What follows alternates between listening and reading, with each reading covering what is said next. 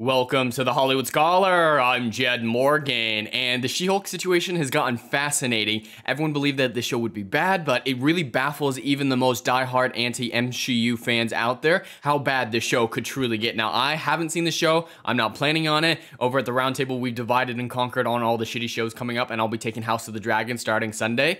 But I've seen a lot of reviews for She-Hulk, seen clips, and the clips are just astounding how horrifically on the head that they try to beat you over it with the sexism argument.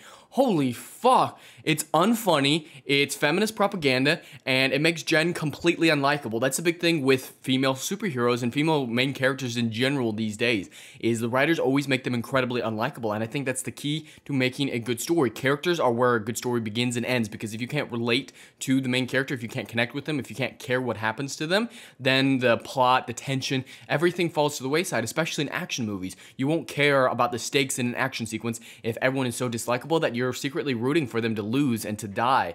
And this whole She-Hulk situation is a perfect example of that.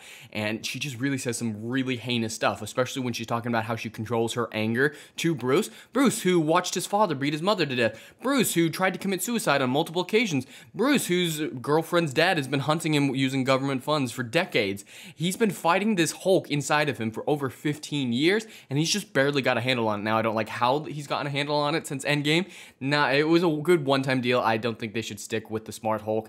Ragnarok, I think, was some really peak Hulk. Ragnarok and the first Avengers movie, those were the best Hulk movies in my personal opinion, at least.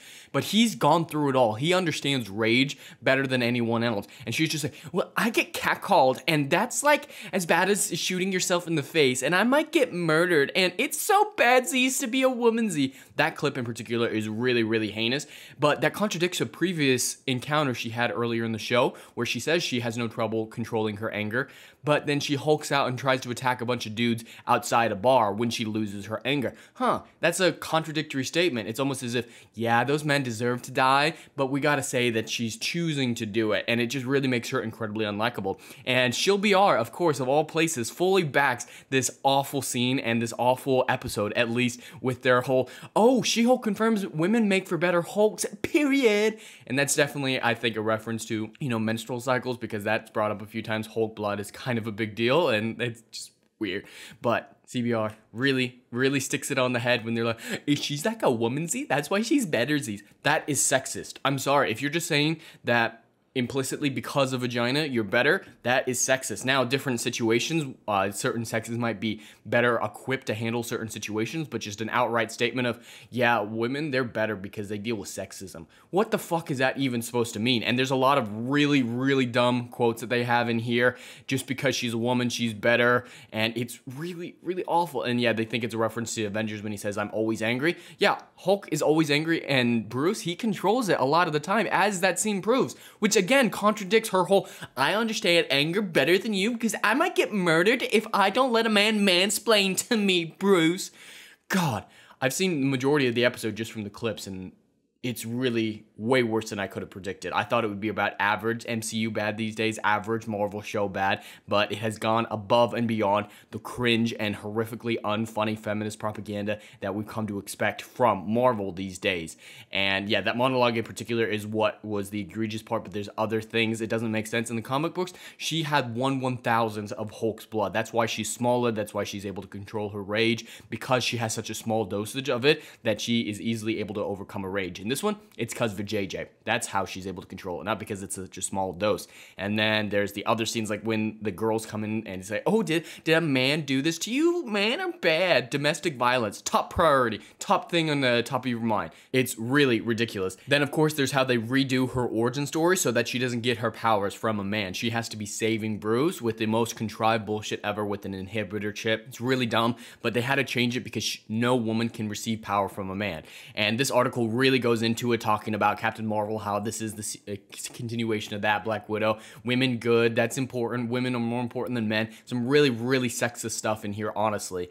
And it's not surprising coming from CBR, and I just wanted to talk about She-Hulk, and this article just put it so horrifically perfectly in their shieldiness that It was the obvious place to go. But then there's also the Rotten Tomatoes scores, which are actually far worse than I would have expected. The audience scores are usually heavily inflated when it comes to Marvel and the big franchises, and we've seen that again and again and again. Rotten Tomatoes is a useless source for the most part, but if you really put your effort in, you can kind of gauge using the actual audience scores that are in there. But 66% is quite lower than I would have imagined that Rotten Tomatoes would allow a show like this to reach down to.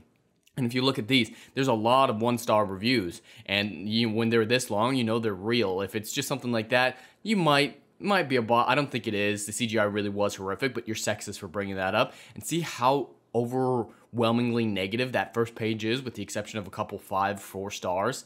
Half stars for the majority of the page. 66 is definitely not accurate from what we're just seeing here from this first page. There's probably more that clear it up a little bit more, but 66% is quite low for Rotten Tomatoes up to allow this show to dip down to.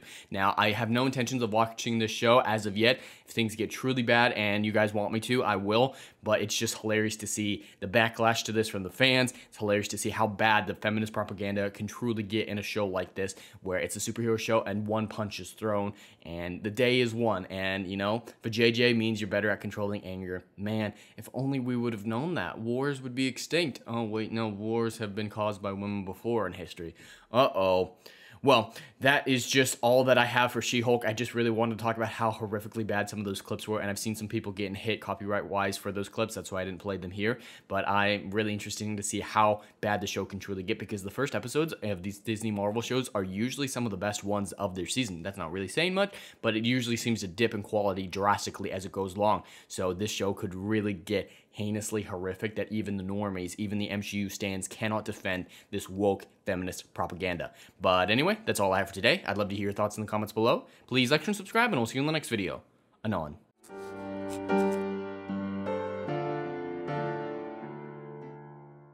If you like what I do here and want to see good, compelling stories that Hollywood will no longer give you, check out my book series, Odyssey of a Phoenix, a mythological epic about philosophy, morality, and modern-day mental illness issues. Books 1, Down in Flames, and Book 2, Apocalypse Then, currently on sale. Book 3, Kill the Dark, coming soon.